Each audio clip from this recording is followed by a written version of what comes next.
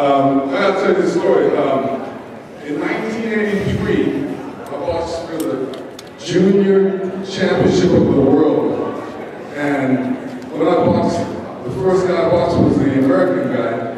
And I beat him pretty easy because the American team had the best, one of the best teams next to the Cuban team. The Cuban team was there too. So I beat the American, then the Cuban I was supposed to fight. Something happened to his hand, he broke his hand, and they said he couldn't fight me.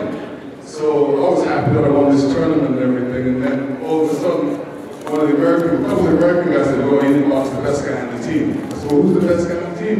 I said, well, he couldn't come, his trainer wouldn't allow him to fly, his trainer doesn't want to fly. So me and my trainer, Arnie Beam, said, who is this guy? Well, he lives up in Catskills. So I said, well, who is he? Didn't know him. We heard he was an animal. Everybody that went up there left. He knocked everybody out. So I didn't feel like a world champion at that time. So me and my trainer said, we gotta find this guy. So we drove up all the way to the Catskills. And when we went up to the Catskills, Razor Riddick was over there. And I said, Razor, how was it? He said, I don't know. And I said, did you spar with him? He said, nope. And then I asked everybody, well, why did Razor leave? Razor left because he didn't want to spar with Mike Tyson. I said, whoa, who is this guy? So anyway, me and Mike Tyson met, lovely guy, brought me into his room, showed me some old fight footage on this backdrop of a sheet, a white sheet, and he showed me boxers I've never seen before. And he told me all about how the different techniques of fighting and how this, he was really educated on old fighters, and I was saying, this guy's a remarkable and interesting guy. Anyway, the next day, me and Mike Tyson jumped into the ring together. And you know, I went up there because I wanted to learn and, you know, box, I'm into boxing. And when he came out, he's into like trying to knock my head off. So I did my Muhammad Ali thing at the time, and I was like, ooh, I was really just protecting myself, but he was coming like a whirlwind, throwing hooks left, right. Man, the first day was rough. Then I realized it's not where you're from, it's where you're at. Anyway, we sparred for a couple of days, and it got easier after a while, a little better. Then there was one time, the last day that we sparred, you know, I was running around like Muhammad Ali again. Mike Tyson was like, you know, he didn't want me to run around, so he put his hands down, and I went, boop, boop. And then all I could hear is, Mike, don't do that! You're gonna fight that guy someday! Turned around, Customado said that. So that was always living in my mind, whether we were gonna fight or not.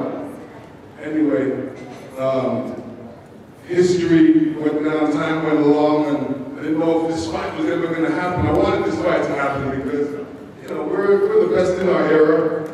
People deserve to know who the best fighter is in this era. So, fight finally came around. Now, before the fight came around, I was preparing for Mike Tyson because while I was amateur, Mike Tyson was knocking everybody out on TV. In fact, he looked like a giant on TV.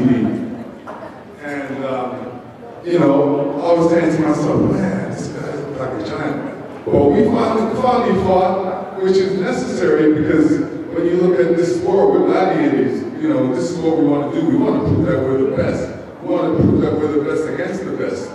And if there's somebody out there that can beat us, we want to know, well, how, why? What is this, who is this man? That was me. Very important to do.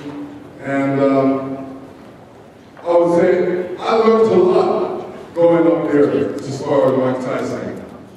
I learned that, you know, this sport ain't for jokers. It separates the men from the boys.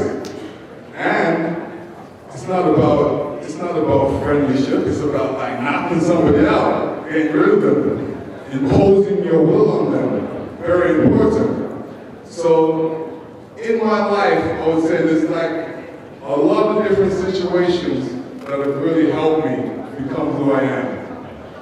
Even to the degree where, you know, I was born in England, raised in Canada. Every time when I was in Canada, they say, oh, British.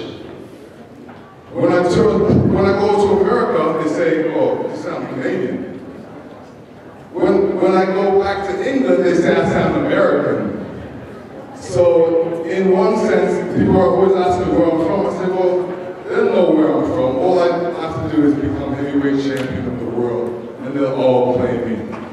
So I would say all of the countries that I've mentioned, England, Canada, America, Jamaica, has really helped to shape me and make me who I am today.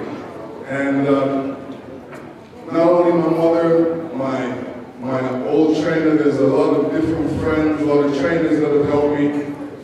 You know, I gotta mention Emmanuel Stewart because a lot of people know that Emmanuel had such a great chemistry together. We could communicate in sign language, just look at each other and think the same thing.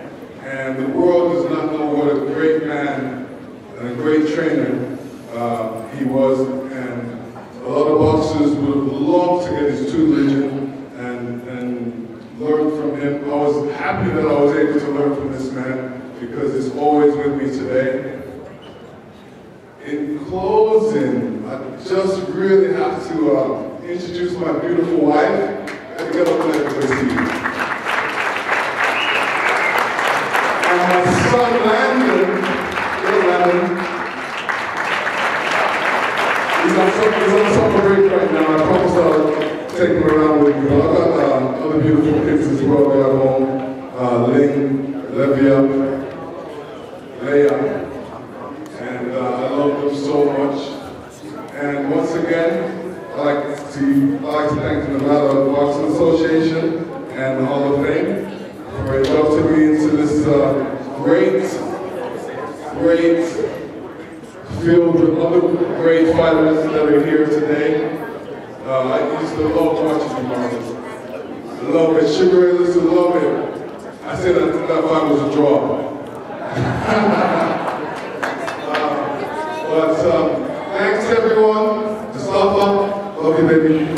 Every other boxers, Felix, love you. All the boxers I think you mentioned, bless. Thank you very much, you guys. Have a good night.